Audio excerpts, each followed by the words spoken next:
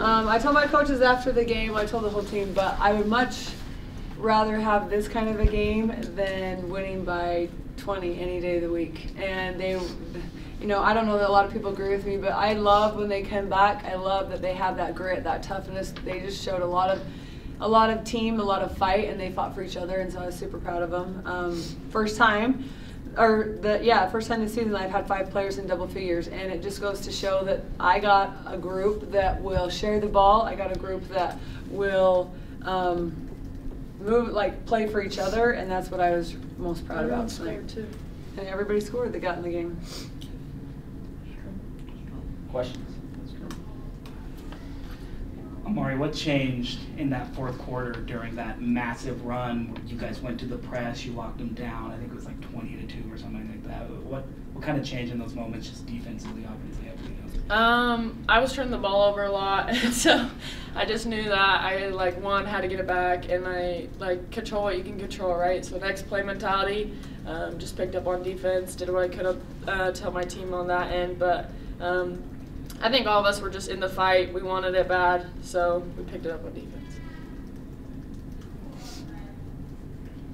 I mean, you only had 4 steals, but I feel like every time you were coming down the court, you were just stealing the ball from them. I don't know, maybe I need to go back and look at the stats. I'm just kidding. Why every time are you just able to, I guess speak to the level, just your conditioning and just being able to do that? Because in basketball, going 94 feet's a lot, but you're able to do that time in, time out, play after play, and it just affects the defense. Well, my conditioning's not great right now. Obviously, you can tell I'm sick. So, I mean, it was kind of a struggle. But I don't know, like Coach always says, defense is really just heart. And so I feel like when the girl was picking up, I just, kind of got a little feisty and just put my head down. I was like, all right, let's get one, I don't know. I'm just trying to help my team win, and so I feel like that's something I'm pretty effective at. Yeah.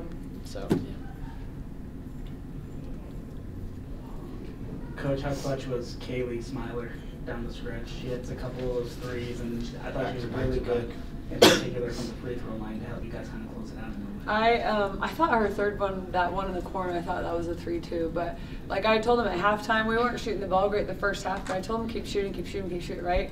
And I told her, I don't think she had a shot at halftime, and I said, if you have any breathing room, please shoot. Because for her, she's a knockdown shooter. And so she's like, okay. And keep in mind, she left the game to get staples in her head. No numbing, no anything, came right back in. And if that doesn't show toughness and grit, I don't know what does. But she just wanted to be out there with her girls, and so that's for her. It just speaks to her character, speaks to her toughness.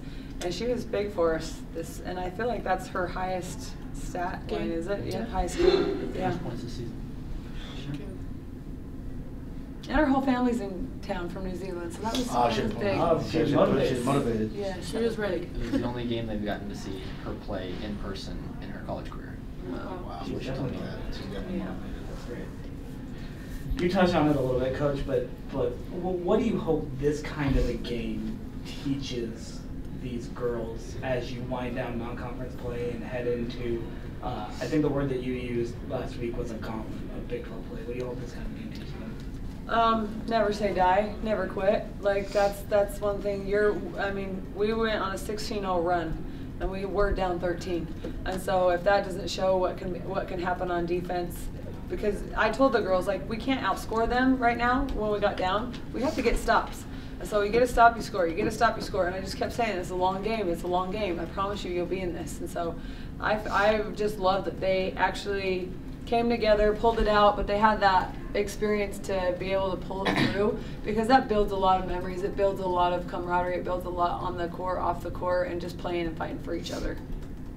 Coach, was it finally satisfying to get the run that you guys had? Because the first half coming, timeout, second half it comes, timeout, and then finally the breakthrough in the fourth quarter. Was it finally satisfying, all right, finally we're here? Yeah, and I could see they were tired.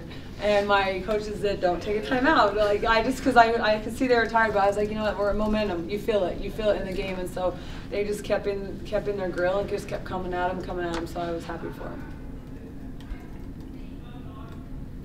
Any more questions? Good. Thank you, guys.